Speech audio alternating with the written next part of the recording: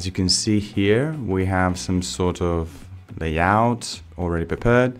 It could be a website, it could be a landing page, it could be anything really. It has a series of defined cells and columns. In particular, I have a sidebar here, a fixed sidebar that has 300 pixels width. The rest is automatic. So yeah, I have some text already prepared for you. But the most important thing is that I also have some elements that I have previously prepared, some cards that I'm going to add to the layout.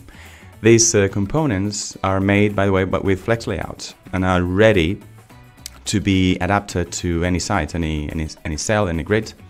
So that's what I'm going to do. I'm going to reuse that.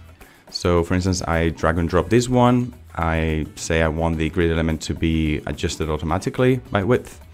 I'm going to do the same with these different components. In this case, my priority is the height. So there you are. I keep adding this. Let's just move this text over here and have some more room for this other component, this card 01. Yeah, so you have this already ready. I have some images prepared.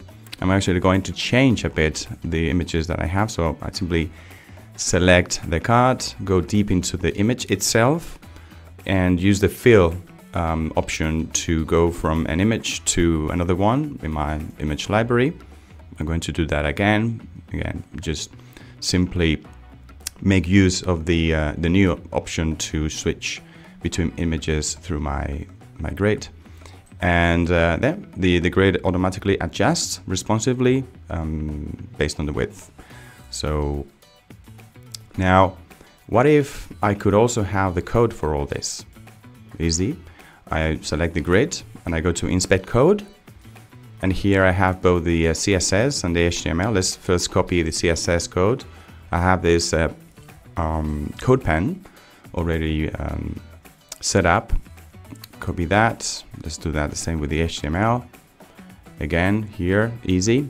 And since Penpot is using code standards and open web standards, it automatically generates pixel perfect code. So here you are. And of course, let's do a bit of an inspect here using the browser. And if I change the div width, you cannot see that exactly how it's been applied, but this is the inspect tool being used.